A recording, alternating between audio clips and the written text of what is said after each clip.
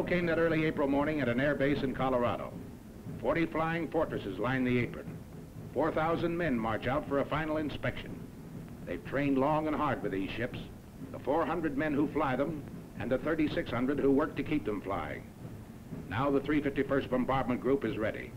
By the dawn's early light, it assembles for overseas combat. You're on your way, Joe. This is it.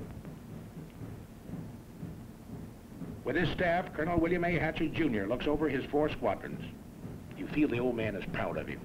He finds no fault with you today, nor you with him. You'd fly his wing to hell and gone.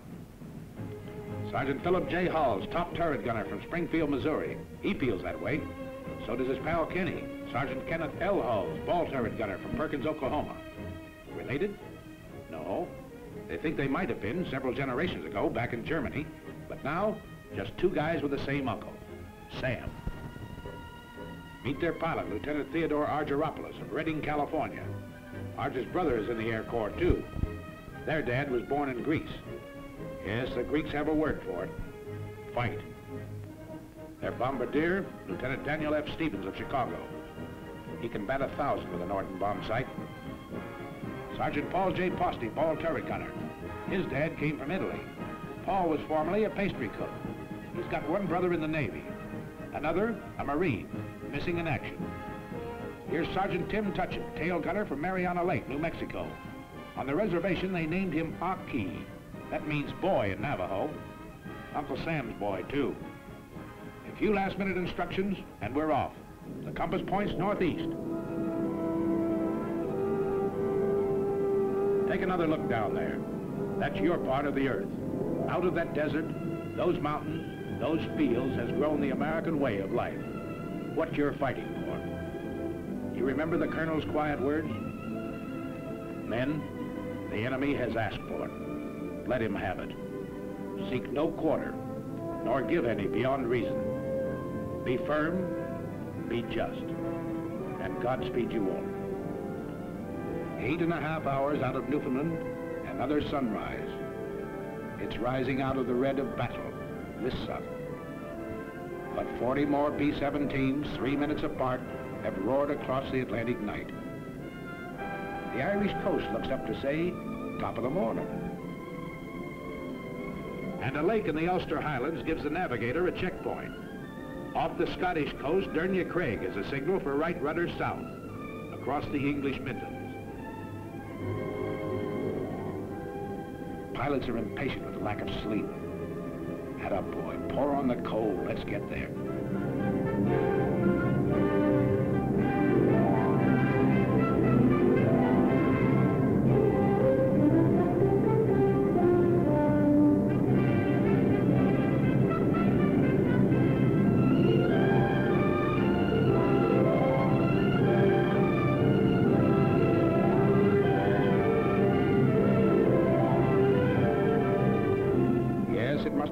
Different when the wings carried swastikas instead of these big white stars. Don't worry, folks. We're dropping nothing today, just our hats in the ring. Hello, Missy. We brought something for you and brother. Chewing gum and chocolate bars. And there's a crate of oranges in the ball turret. Ah, there, Grandpa. We'll be seeing you for a glass of that. And there's the base. 400 acres of dispersal areas. The RAF is on hand to welcome us. Set her down, Colonel, set her down.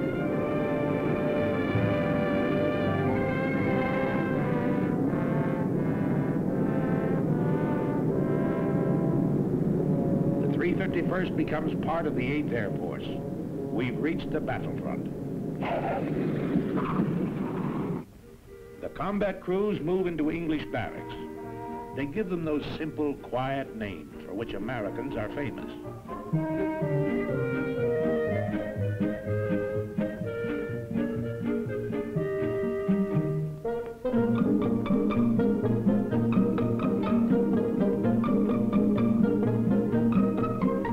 2 weeks later, the ground crews arrive. Hiya, Gus. Great boat trip, huh? Only 7 days and without any escort, too, hmm? See any submarines? Oh, 100 of them, huh? Well, I guess you ought to know, Gus. They tell me you was hanging over the rail all the way. Next day, big doings. Class A uniform. Shine those buttons. His Royal Highness the Duke of Gloucester, brother to the King of England, drops in and is greeted by the old man. What's up? The Sergeant Major says the RAF is handing over the field to us.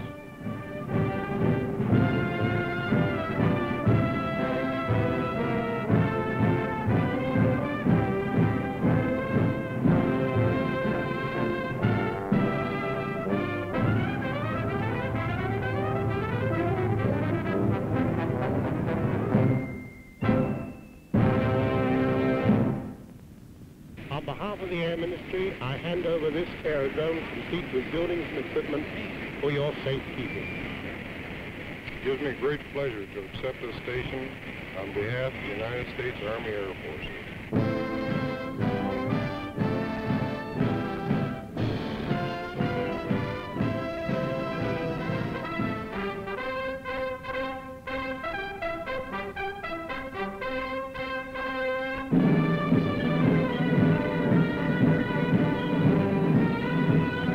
Okay, RAF.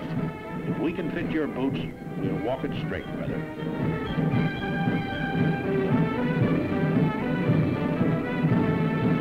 Another surprise visitor. General Arnold himself doing a world inspection flight. He tells you you've got a tough assignment. This is one head man who knows and doesn't kid you. We have the privilege to meet General Aker, Commanding General, 8th Air Force. Hi, sir. Yeah, glad to see you. How are you coming to this camera training film of yours? Well, it's a little early to tell yet, sir, but we're turning a camera on everything and everybody. Well, I know what General Arnold had in mind in having you make this gunnery picture. Captain Gable, our gunners are already the best in the business. But if they were only 10% better, it'd cost the Germans another 100 fighters a month. So fire away, gunners. Plenty more practice before that first mission. His sleeve is a forked wood. Track him.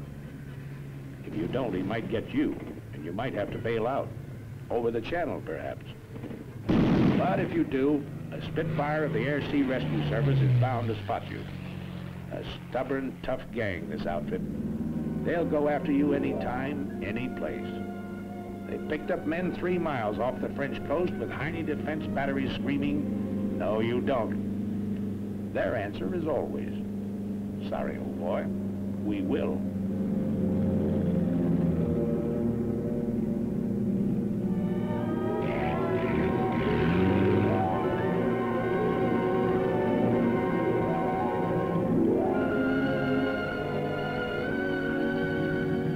You work on your identification of aircraft. Over here, it's with a real McCoy, such as this captured Ju-88.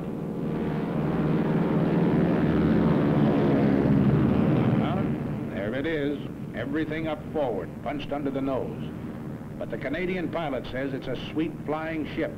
Yes, sir, a dangerous all-purpose aircraft. Or the Heinkel 111K. Here he's a bad hombre, but he makes good airplanes, gentlemen. These will be a happy sight in days to come. Your fighter escort. That big barrel nose job, circled in white. Your own American P-47, the Thunderbolt, side by side with a graceful spit. These are what you don't shoot at. You hear daily lectures on security given by Major Scott, your Scotch-born intelligence officer. Let's stop kidding ourselves. This flying field is only 20 minutes from the battlefront. The dumb spies have all been shot. The smart ones are still living. And you may run into one of them tonight at the Red Lion pub. And if you go to the pub... Remember, £1 is not $1, but $4. And that equals 20 shillings. 1 shilling equals 12 pennies, which equals 20 cents. 1 English penny equals 2 American pennies. And don't throw your pennies around. Major, seems to me the paper in this town is not very durable. What do you mean durable? I've had this one for 20 years.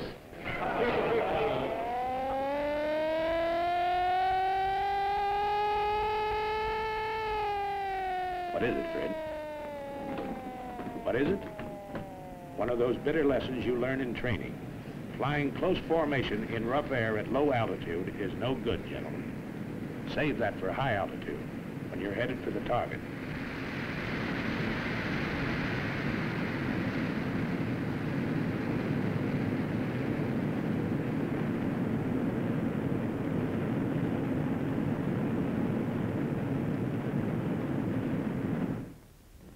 Next morning, we crawl out of the sack to find Britishers on the field again. Big Halifax bombers that had blasted Berlin during the night. Their own field was closed in by weather, so they dropped in on us for breakfast. Say, Percy, how's the ack-ack over there? Rough? Oh, not half bad, Yank. Well, cheerio, lads. Thanks for the ham and eggs. So long, Percy, old boy. We'll be finding out for ourselves one of these days.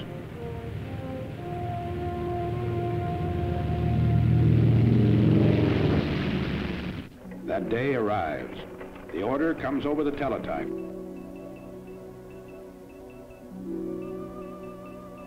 The communications clerk carries it to Colonel Milton, operations officer. To Colonel Burns, deputy commander. The old man is on the phone. Then in the briefing room. I'm summarizing. Remember your route in to this DR point where you go northeast to avoid this flak area. P-47s will escort you to about this point on the way in, and Spit 9s will meet you about here on the way out and escort you all the way home. And now the weather officer. Weather's plenty important. You'll probably have to go over and above the altitude that you're scheduled to fly, 23,000 feet. From the IP to the target, the winds will be very strong tailwinds, and your ground speed should be well above 250, 260 miles an hour. The visibility is good everywhere east of that cold front, and the temperature at the target should be comparatively warm, minus 25 degrees centigrade.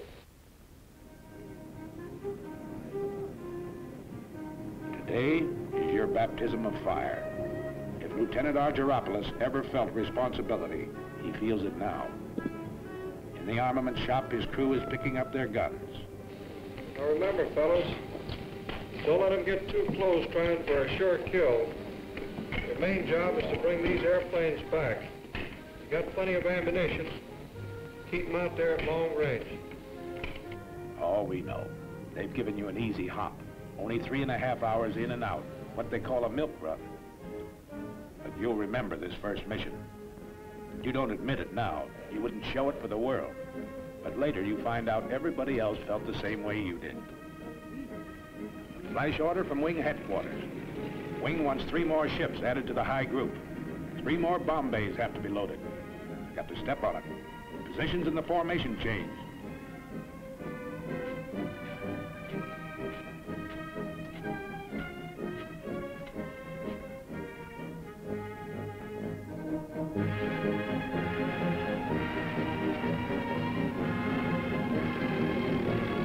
This doesn't concern Sergeants Kenny and Phil Hulls. Gunners think only of smooth working guns and plenty of ammunition. Ammunition's cheap. 6 cents worth of 50 caliber wanged into the cockpit of a Messerschmitt. That's what will bring you home. What did that weatherman say? 30 below over the target? Electrically heated suits. The Air Corps dresses for every occasion. Yes, everything has to be right, brother. Check everything. Every strap tight. Every buckle set. Everything understood. You get into your flak suit. It's mighty heavy material, but it wears well, the man says. A thermos of hot coffee. The joker who brings it says it'll help keep you awake. Ard straps on his throat mic. Over this intercom system, he'll be able to talk to every man in the ship.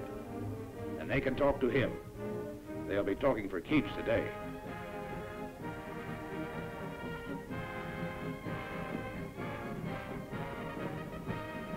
Well, that flare from the tower ought to be along any minute now. There it is. Start engines. The Colonel's already been on missions with seasoned outfits. Today, he leads you on your first.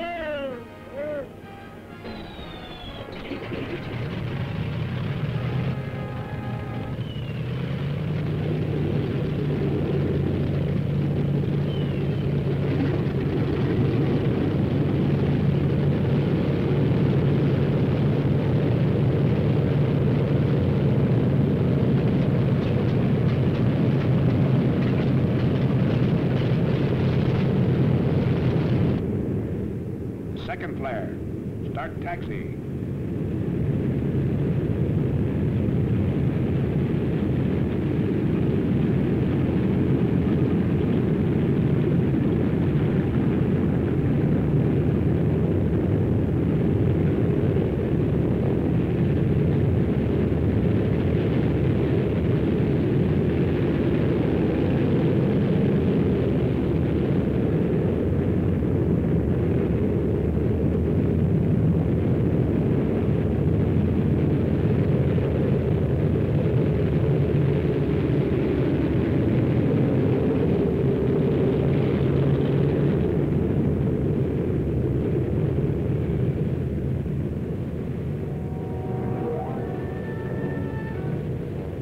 Punch wing to wing at the start of the runway.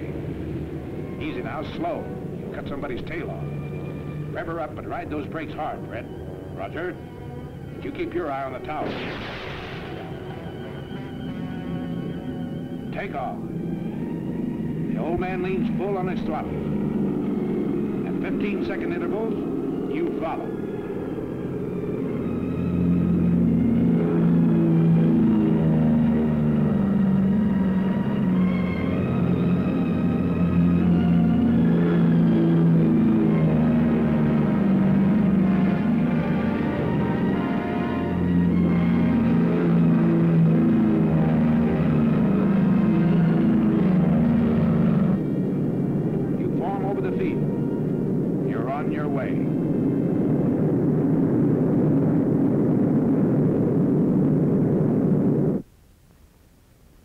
The outfit sits down to wait.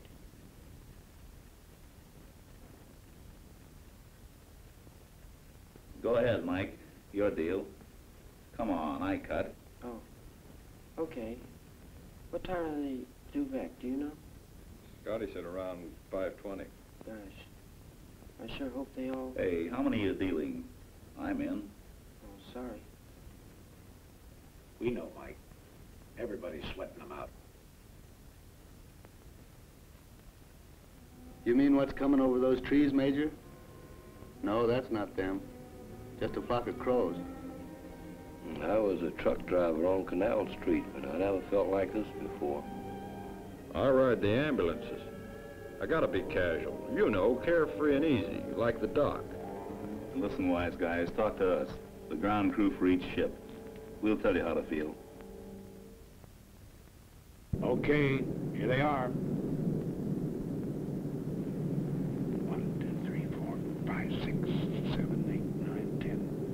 13, 14. That's the stuff. 17, 18, 19, 20. Here's the old man and Jenny.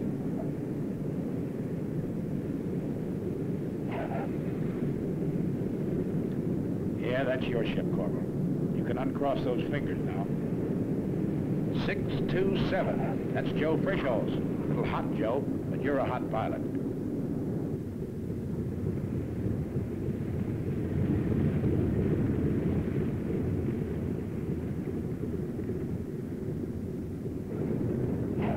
Here's Cagle in 742. Chalk him up. Here's old Zip in 879. He's got number 4 prop feather, too. Here's 953 with number 2 out. And look, Jim couldn't get his Bombay doors closed either.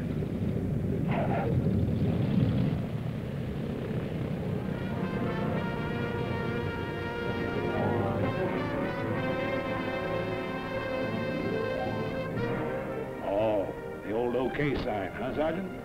Must have laid him right on the nose. Yep. Oldie says he saw him land right on the MPI. Nice bombing, Steve. That's from me, Pete Provenzali, your navigator. Okay, Phil, chalk up number 1.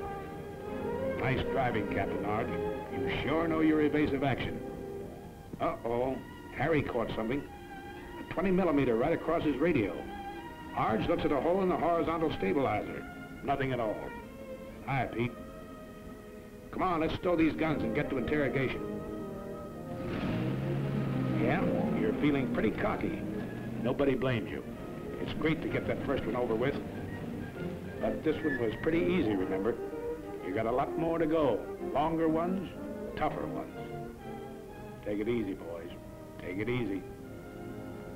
Back from the raid comes Major Louis Nowak, Group Surgeon. Doc flew this first mission to study the physical reactions of men in combat. He didn't have to go, but that's the kind of a doc he is. And today, on the walls of the officers' mess, begins the chronological record of the group's success. Coutray, a German fighter base in Belgium. Annie doesn't live there anymore. In the meantime, we find Kenny and Phil cleaning their guns in front of the armament shop. Hello, Captain. Hello, fellas. Well, how was it? You know, Captain, I don't think those Germans like us. Are you ready to go again? Sure. Got to get this thing over. Did you learn anything you didn't know before? Plenty. At home, they told us the Jerry's made most of their attacks on the tail. Today, most of them are on the nose. Yeah. Most of the time, I had my turret pointed at 12 o'clock. I must have fired 1,000 rounds. Let's go all these guns, Ken. All set? Yes, check those guns. You had plenty more use for them the next 2 weeks. Emden, Kiel, Wilhelmshaven, St. Nazaire, Bremen. And every swastika stands for a Hun pilot that asked for it and got it.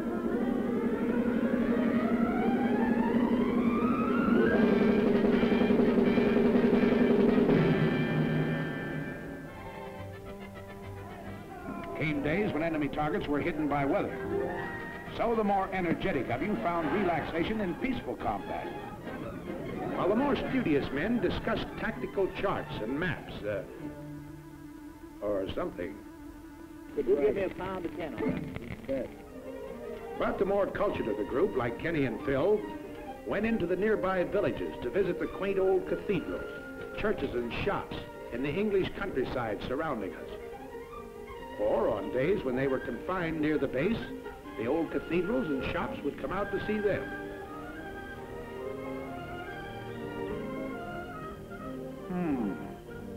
This little shop wants to go home.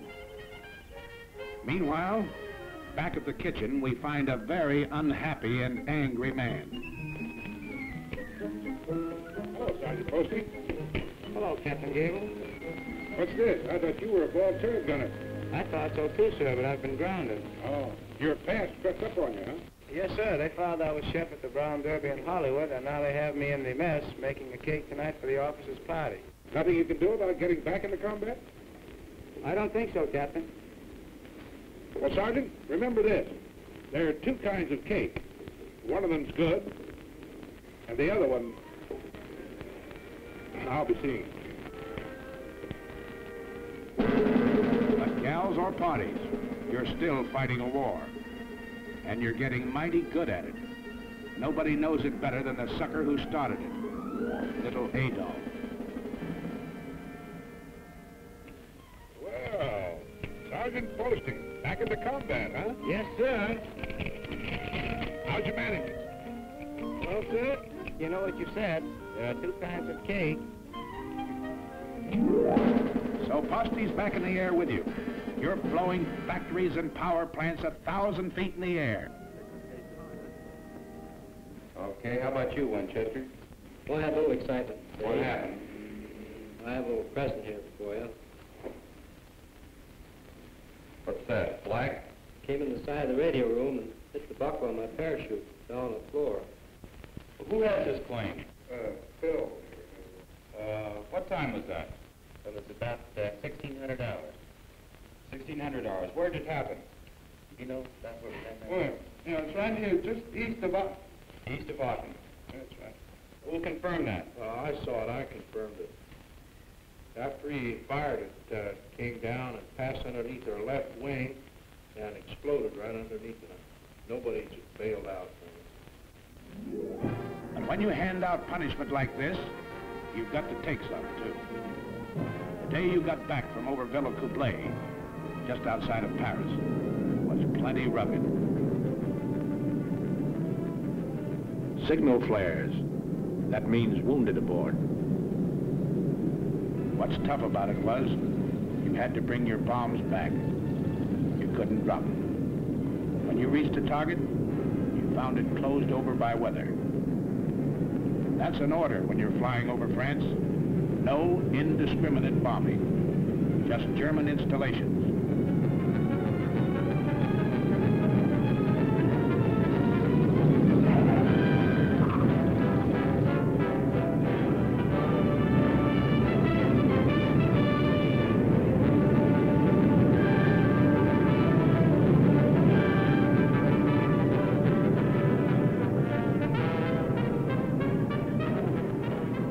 Who led the raid is a tired, sick guy this day, and nobody blames him. He had to fight his way 3 hours in, 3 hours out, under constant attack by over 200 Messerschmitts and Focke-Wulfs.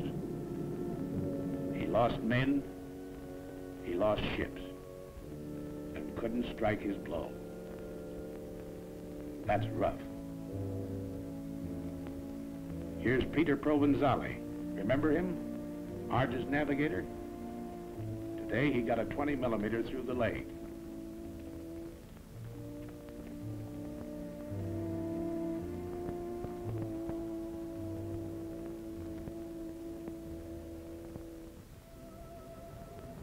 Control cable shot in two, but some wounded gunner wouldn't quit. He tied them together.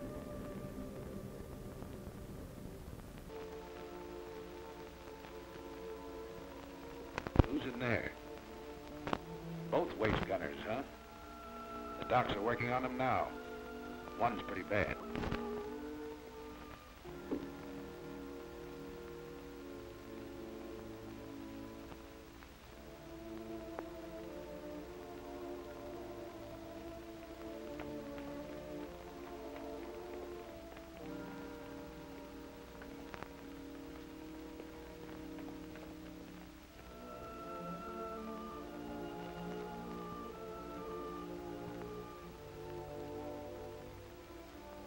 Easy now, you guys. It's Bob Wallace, co-pilot.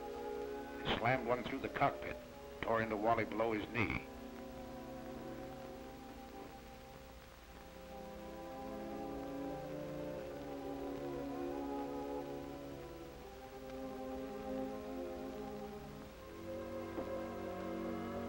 Bulletproof glass.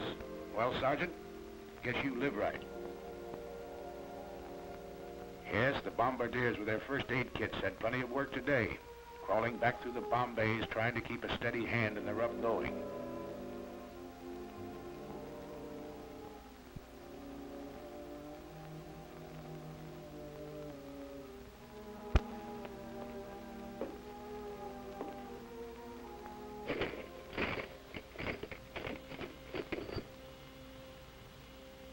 Many of your pals left you that day.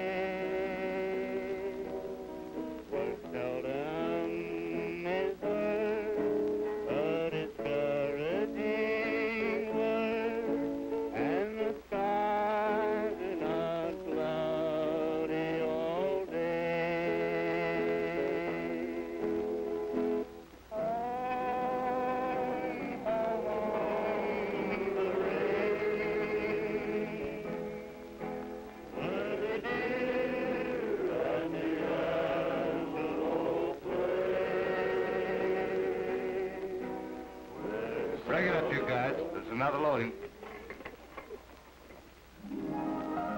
But if you happen to catch one in the wrong place, they've got a pretty nice repair shop. Ever see a sergeant flip a tulip in a lieutenant's face? Well, you just did.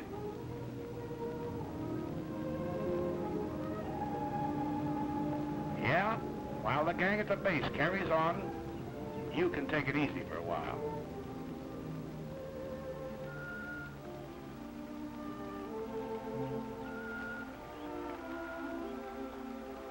How they biting, Sarge?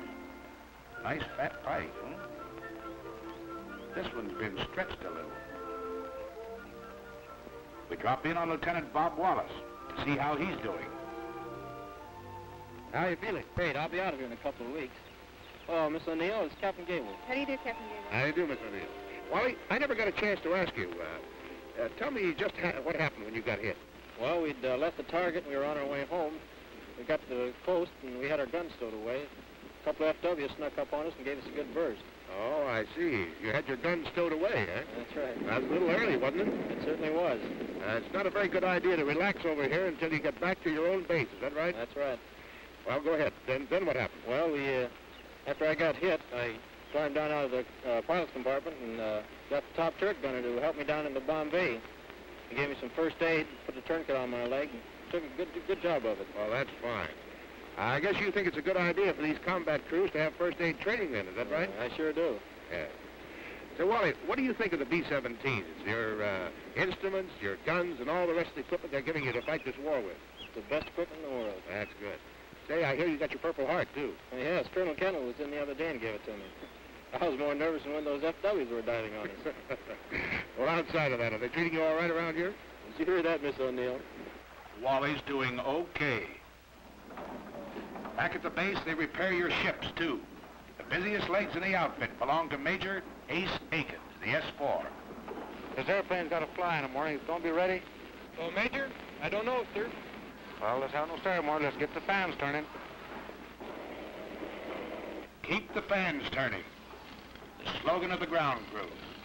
They work hard, these boys. They work 90 hours straight without sleep. But your ship is their baby, and she's got to fly.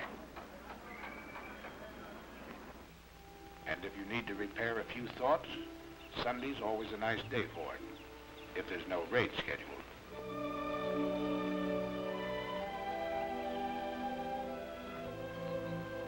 What do you know, kid?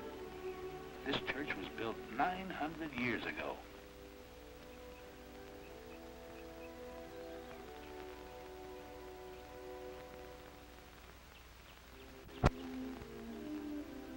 Over at the hospital, Father O'Connor celebrates Mass.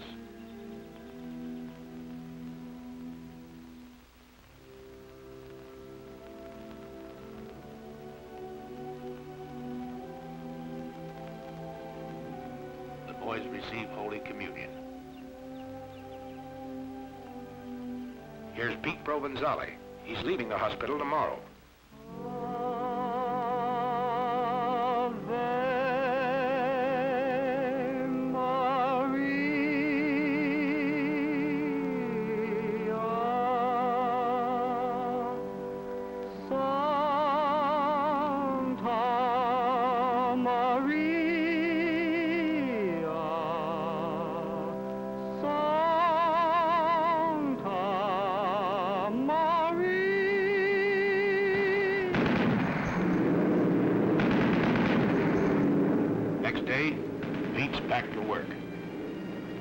Outfit's back to work.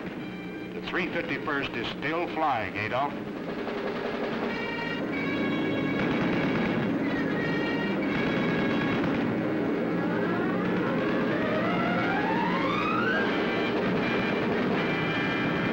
Attention orders. General orders number 93. Headquarters 8th Bomber Command. 11th July, 1943. You can't get out of it, you know. They pin medals on you for this sort of work. It's not so much a thrill for you, it's a big kick it will hand the folks back home. The Silver Star, the Distinguished Flying Cross, the Soldier's Medal. Dad and Ma and that certain girl. He'll cut out the clippings and drive the neighbors nuts. Bombardier Stevens, the DFC, because he's been batting 1,000 over Germany. And one to Pilot Peters. He had to ditch in the channel, but his coolness and courage saved his crew. Bill Hulls gets 2 clusters on his air medal for straight shooting. The DFC to Tim Tutchin. A Focke Wulf and a mountain lion? No difference, he says. The control wires were shot in 2, so the DFC to Sergeant Del Conte, who tied them together, his hands punctured with flak. A Silver Star finds itself next to Provenzali's Purple Heart. He refused first aid till the Jerry fighters quit and stuck to his gun. The day the group led the wing over Schweinfurt, Colonel Hatcher was air commander. To him, the Silver Star. And the DFC to Kenny Hulls. Colonel Gross is smiling because Kenneth was having a Coke in the PX when his name was called. Are you forgetting your 5 confirmed Jerry, Sergeant? We're not. And they don't forget you when you're a little battle-weary and need a rest. At a very gay seaside community, a world-famous resort hotel has been converted for your pleasure by the Red Cross. A great place here. Sleep, eat, or what have you. Hey!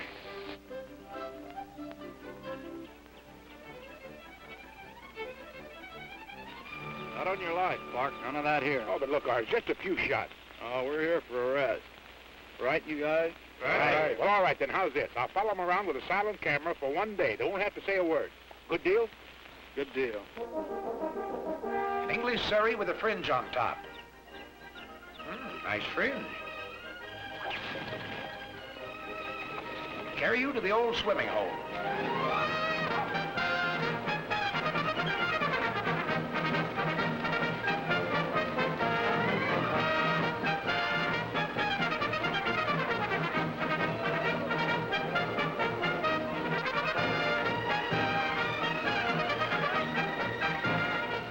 Let down your flaps and slide in.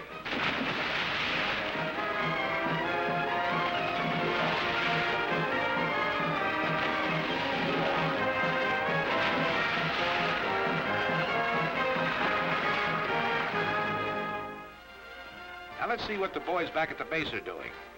Why, they're getting a few laughs, too. We'll let the man who's handing them out tell you about it. Hello, everybody. This is Bob, somewhere in good old Jolly Hope, laying a few eggs for the boys that really know how to lay them. Yes, sir, this is one of the happier cow pastures that we worked in over there in England. And look who's dancing. You know, I used to dance with Fred Astaire when we couldn't get girls. And right here you see Jack Pepper, through the courtesy of his draft board. His picture's a little dark, I understand, but after we were there a couple of weeks, we got a little braver and we started to work with the lights on. This is really a great, great crowd out there tonight. And I understand Rhett Butler is on the fringe of the crowd. They tell me that they stopped him from flying in those B-17s. They claimed his ears held the plane back. Nice little scene. Shows Pepper trying to get his expense money. Look at that mob. You should have heard him cheer when Francis Langford walked out and when Tony Romano played the guitar.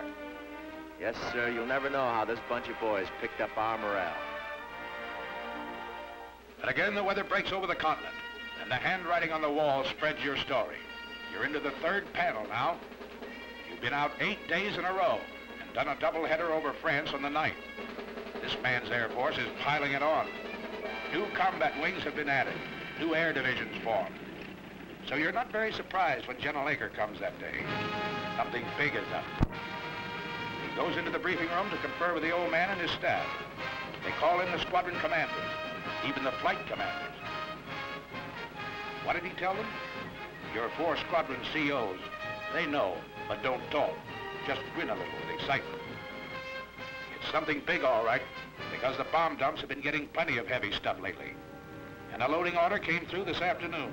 Stand by. More than that, wing racks.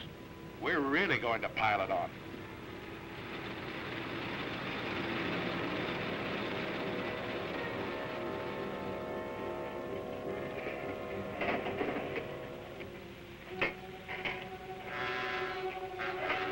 And that night, As always, when you know a real dilly is coming up, you're a little restless. Out in the dispersals, you hear them winding up those engines.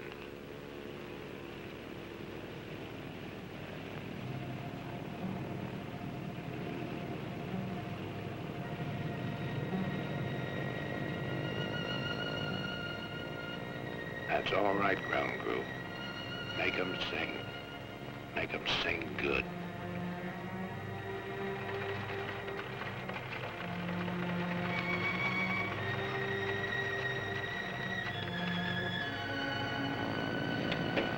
All right, you guys.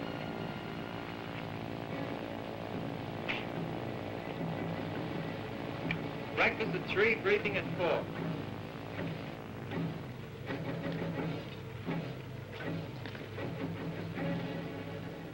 Okay, man. For security's sake, anyone know what the target is for today? Saint Nazaire, Brussels, Paris. Oh, we'll see. All right, Sergeant.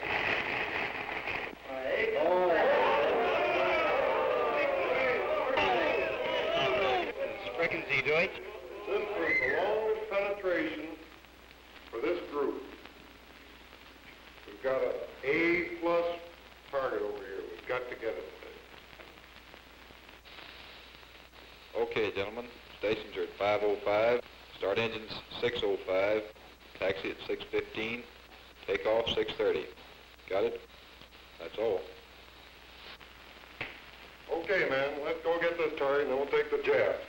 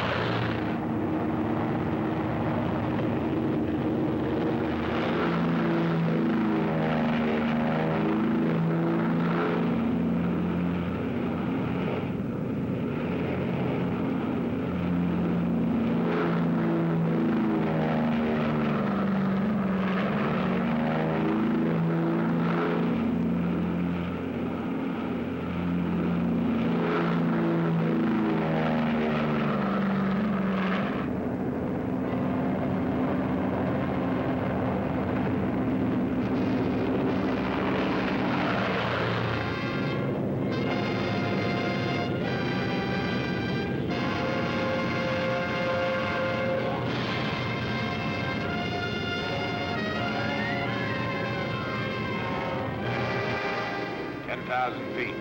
Go on oxygen. Check in your station.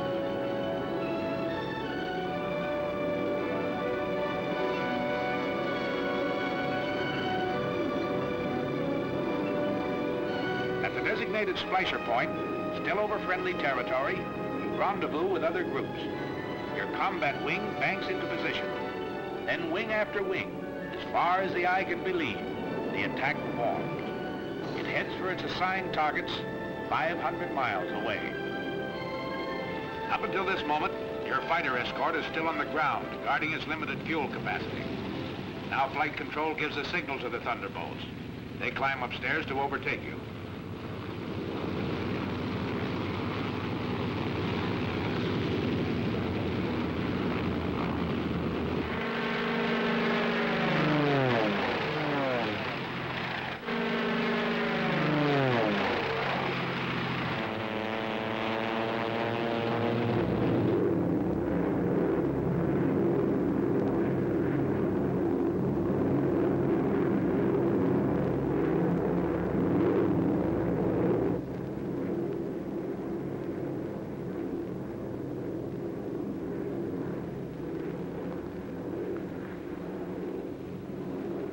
Fighters, 3 o'clock low.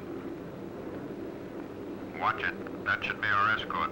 You're right, sir. 47s.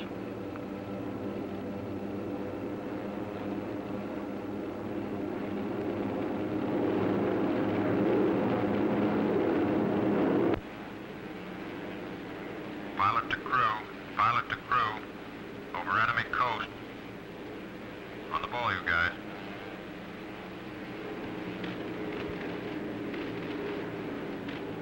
Hey, get a load of that flag. Can't they throw it any higher than that? Where do you want to have it? In the bomb bay? Why don't you lean out and smell it? That's right, you guys. Laugh it off. Right now, a bum joke goes better than 2 fingers of rye. Around 3 hours out, Arge looks at his watch.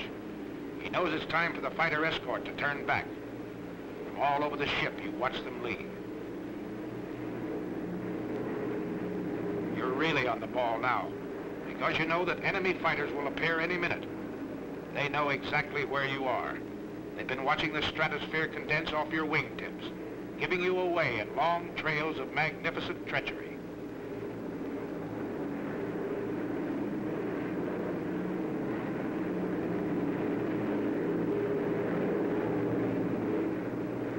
Okay, here they are. 9 o'clock high, enemy fighters. Same thing at 3 o'clock. Yes, at least those vapor trails work both ways. Arch watches the enemy formations as they parallel your course. Seems obvious. They're staying out of range, going out ahead to turn in for a frontal attack high. All turrets swing about to help guard the rear. Top turrets hunt the sky above in all directions. There's some more out there. Keep your eyes peeled. Now it comes. The enemy pours in at you from every point on the dial.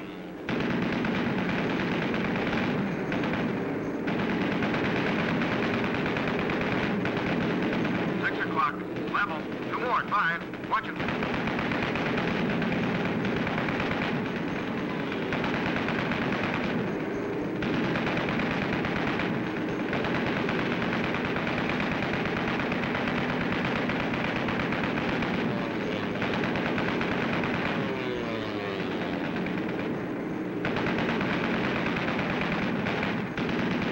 Get that one at 3.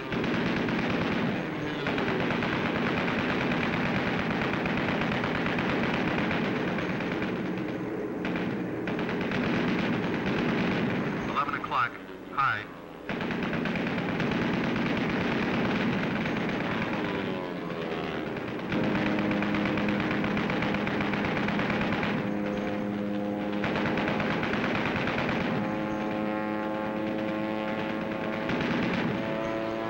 Level.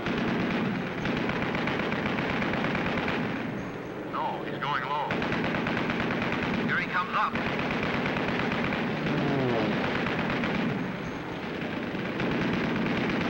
He got the colonel's wingman, smoking on number 4. He's going out and down. Check the chute, you guys.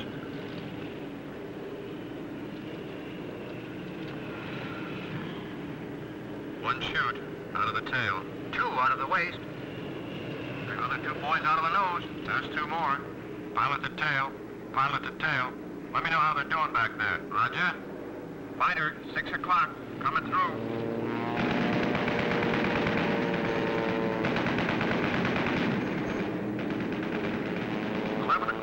Low.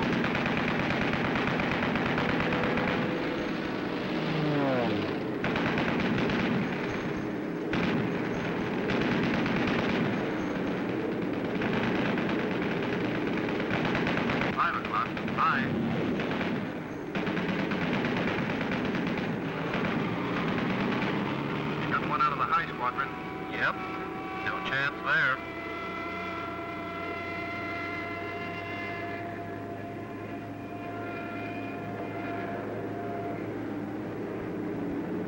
Two 190s, high.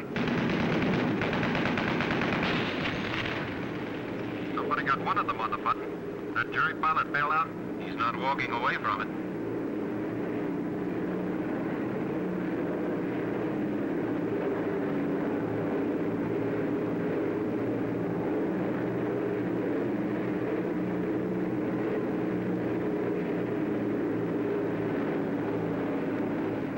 Still they barrel in at you. A little short on heart, and plenty long on guts, this enemy.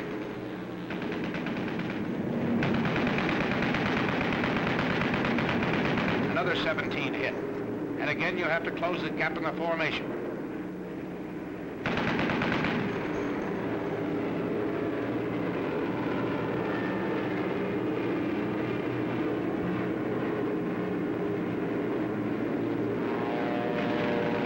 and again they come. 12 o'clock high, 4 o'clock level, out of the sun, and up from the ground.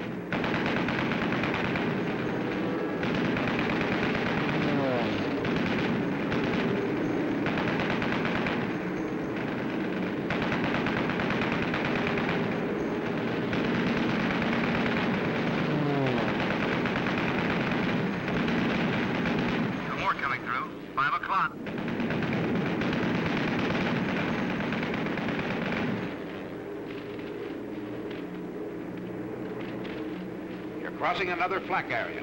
It's heavier this time, so black and thick you can almost hear it, and it's more effective.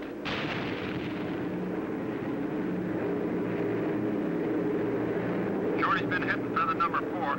Cover him all you can, everybody.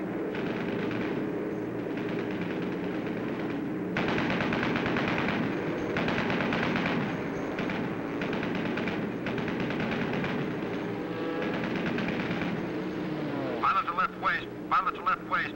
There's another one working Shorty over. Can you help him? No can do, sir. Out of range.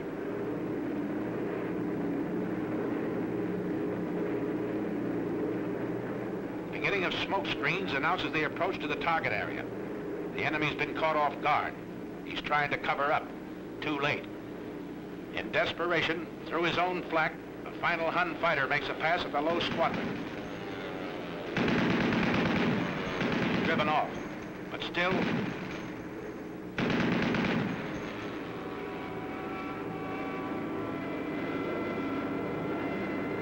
a fighter or a flak get that ship?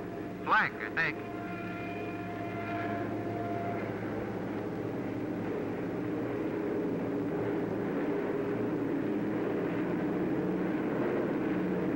There it is, the flare out of the lead ship. The signal for the bomb run. This is your attack. All right, Steve. We're on the IP. She's yours. I got her.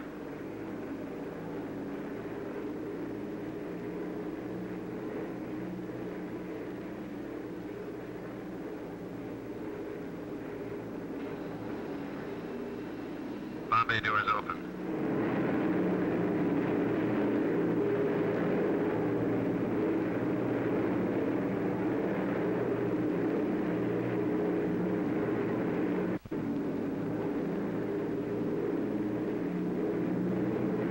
Make a good run now, Steve. I'm on it. Yes, make it count, bombardiers. They build these ships around you. Bombs away.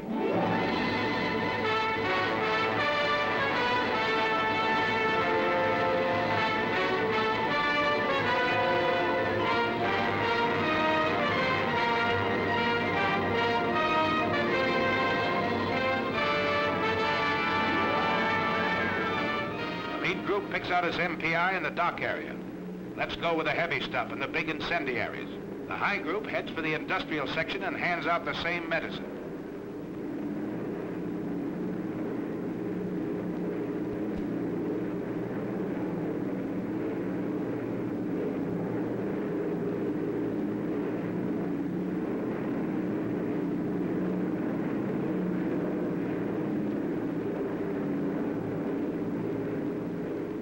The low group turns for the adjacent airdrome.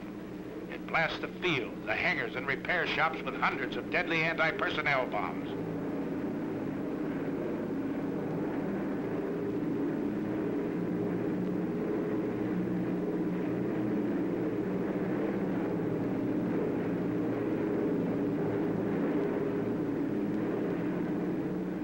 A nice pattern, Bombardier. Good deal.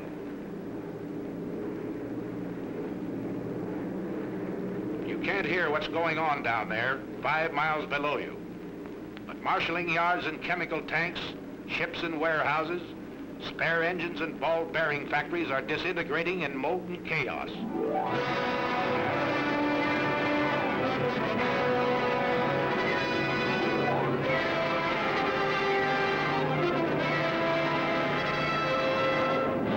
It's thunder out of the Alleghenies, Adolf.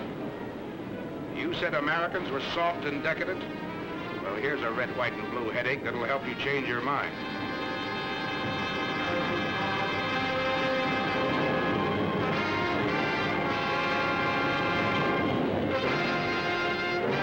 bay doors close, you take a last look at the target area. The smoke from its burning debris rises 16,000 feet into the air. More flak. The aim's still good down there.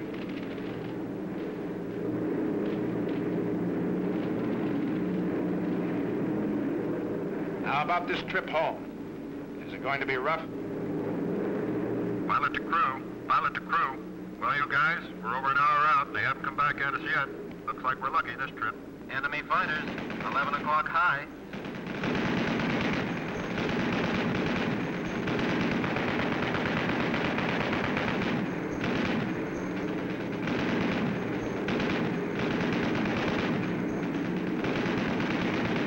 Another 1 o'clock high.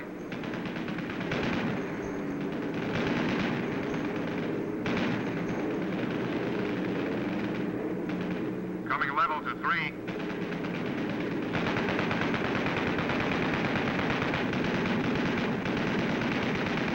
FW's 8 o'clock high. They don't want it. ME 110, 1 o'clock high.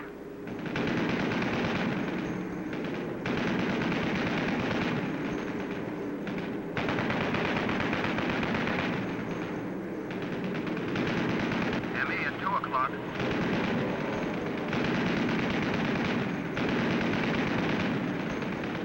I got him. I'll say you did. He isn't bailing out either. Another 110 at 10 o'clock. He's yours, Ken.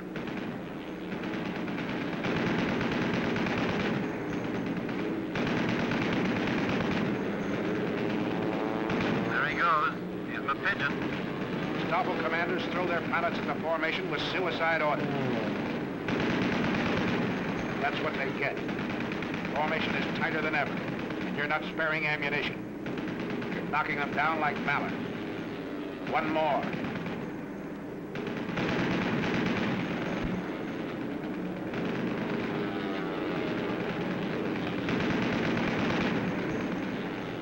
And another.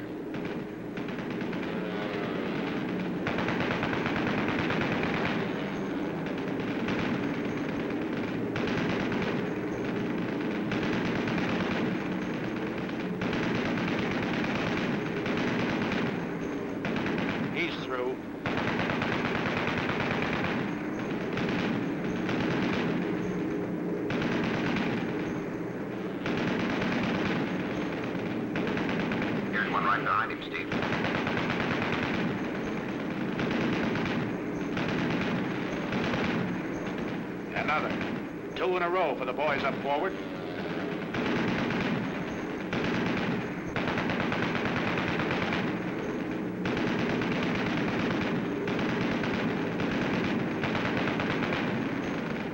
That's mine. You see him, Ken? Sure do. I'll confirm him all right.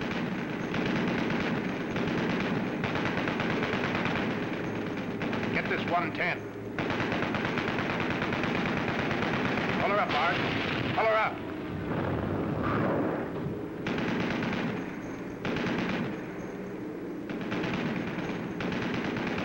FW, 3 o'clock. Hey, kill him, Joe. Hold your fire on that 190. That's a spin on its tail. Yeah, our fighter cover's got here. Out of 4 spit. Gee! I tail it, Jerry. It's over the dig, pal. Look at that spit. Ride him down. Oh, you sweetheart. Good night, sweetheart. Till we meet tomorrow. Good night, sweetheart. Sleep will banish sorrow.